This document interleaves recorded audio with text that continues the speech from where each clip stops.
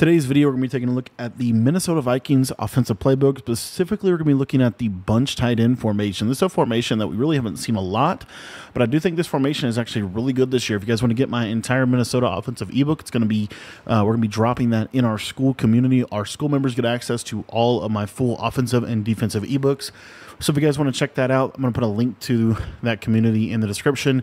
$10 will get you access to everything on the site, both Madden and college football. So if you're looking to get better at the game, check out the school site. And we're going to be taking a look here at the Minnesota bunch tight end. Now, the reason we're using Minnesota's bunch tight end is because of these cheat motion plays that we have here, specifically this cheat tight end hitch halfback seam.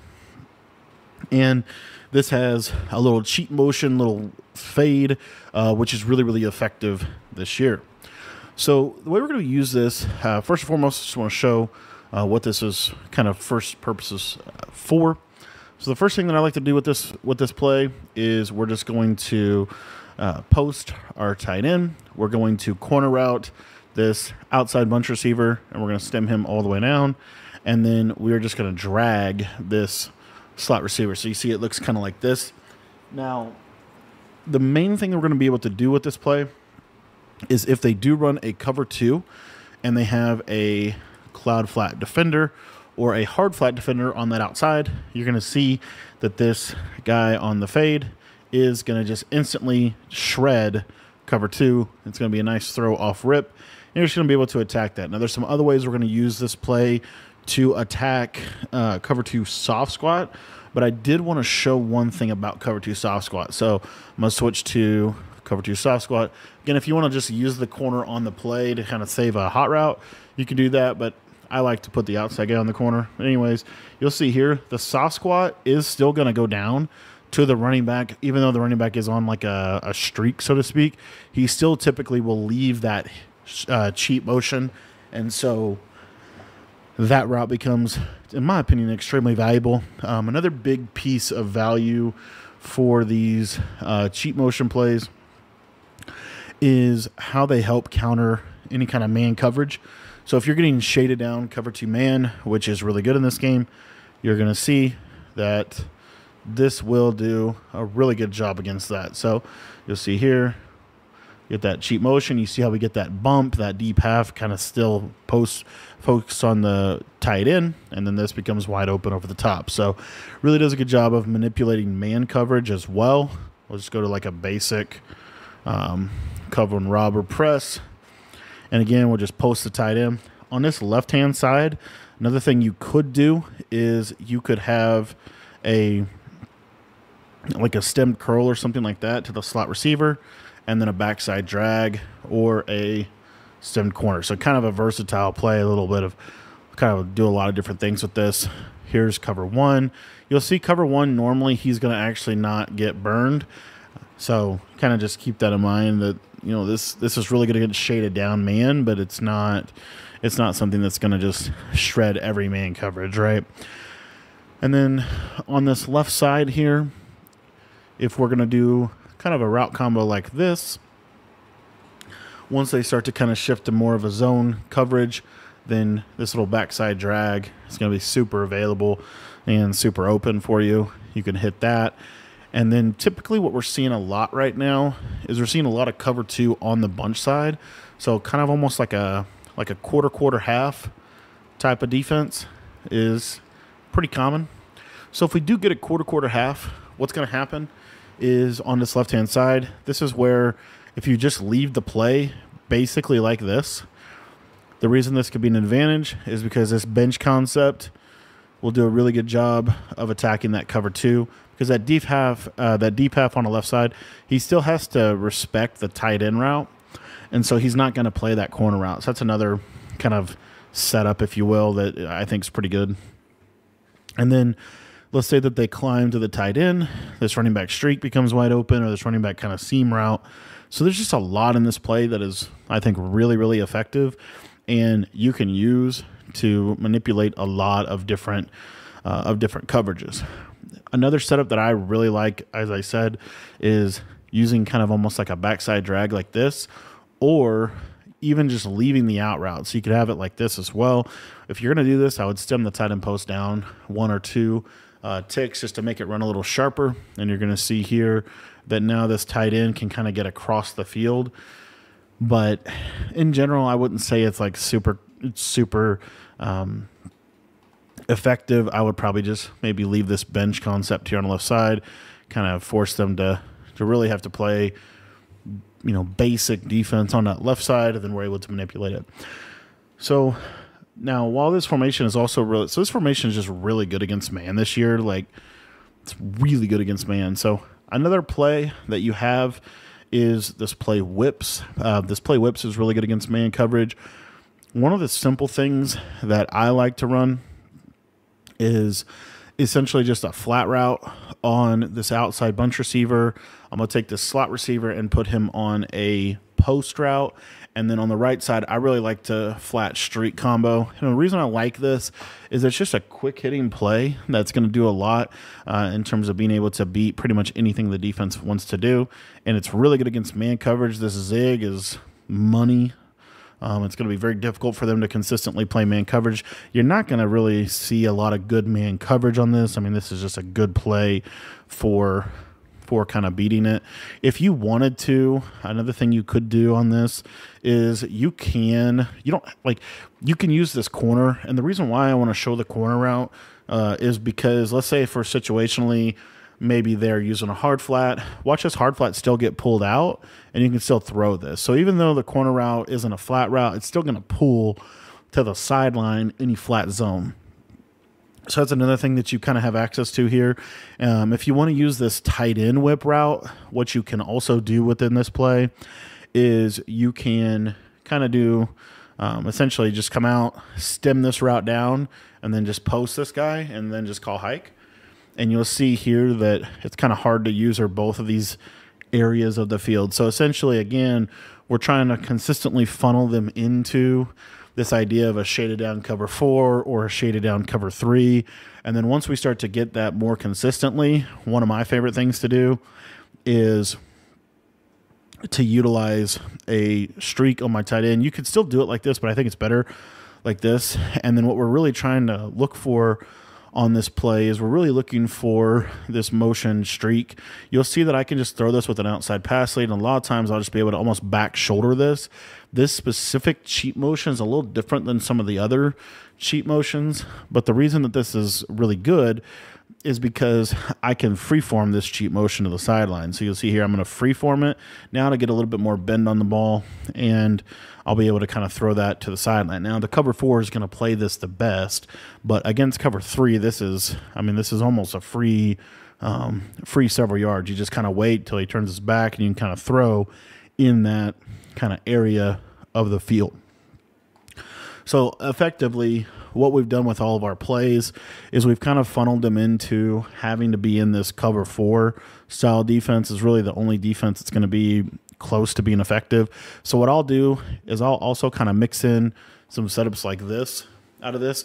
Gives them the same basic look, but the reason I like this setup is really we're looking more specifically to attack kind of that left side.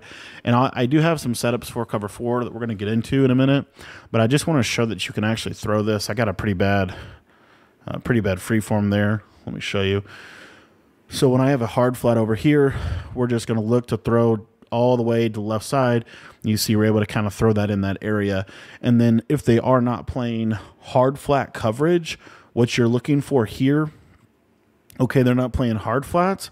Let's just take what the defense gives us and just check down to our tight end over the middle of the field. So that's one of my favorite plays, just in terms of beating cover 4. So another play that I want to go over in this is these other couple of cheat motion plays, and we did already kind of cover whips. So I want to go over this cheat tight end hitch and go, as well as this cheat H out, and then we'll cover some specific things you can do against cover 4. So again, if you take a look at why this play is really good, this cheat H out, one of the things that you might not know that you can do this year is you can actually stem these cheat motions, right? So this one is it's more of a streak type of a cheat motion, and it's paired with this nice corner route. So what I like to do is I like to use that to be able to throw more stuff to the right side of the field. One of the weaknesses of bunch tight end is it's kind of honestly difficult to attack this left side of the field. So what I like to do with something like this is I'm going to stem the cheat motion, the out route on the cheat motion. I'm going to stem him all the way up. So let me reset. Let me show you what this would look like. So again, you're just stemming it all the way up, and it basically is going to turn it into a streak, right? Then what I like to do here is just simply drag this slot receiver. And so there's a lot of action going on over the middle of the field, but essentially what we're really looking for is this tight end, and we're just kind of trying to hope that the user gets held in the middle of the field. Now, another way to set this up is you can also really like that this tight end is on a deeper corner, or like a sharp corner. But anyway, and again, I would literally try to stem this all the way up, so it's like that, and then you can block your running back and run it like this as well. So if you want a little bit extra protection, you're still going to have that high-low option on that right-hand side. And as you see, that tight end corner is going to be kind of get into a spot on the field that's kind of difficult to defend. And then obviously if they switched it to that tight end, then of course you can throw this. The other thing I like about this play is this is still going to be decent against cover 2. So in the example of like a soft squat or something like that, if we just, you see how it's a little different than the other streak, right? They should not be in cover 2. In all honesty, they really shouldn't. But if they are consistently in a cover 2 coverage, I just want to show you that the soft squat, this is why I like to put the running back on a table or something like this, because the soft squat is going to basically bite down, and then you see your corner route is going to get open on that side. So this is one of the more underrated cheat motion plays within bunch tight end that I think is really effective. Now, let's talk about this cheat hitch and go type deal. Again, one of the things that I want to show is you can stem. So this route on the left side, as you see, I can actually stem this slot receiver all the way down. And so what I like to do with this play is I like to drag and almost turn it into smash return, and then basically run the combo like this. So as you can see here, you're going to see this little kind of almost return route over the middle of the field, and then you have that tight end post kind of topping the play. So you kind of have a little bit of everything within this. Another thing you can do out of this play, cheat tight end hitch go, is we can post this guy and kind of get a little bit more of a right side flood. So if you wanted to literally turn this pretty much into smash return, you could certainly do that as well. The tight end, the actual cheat motion, let me cover that real quick on this cheat tight end hitch go.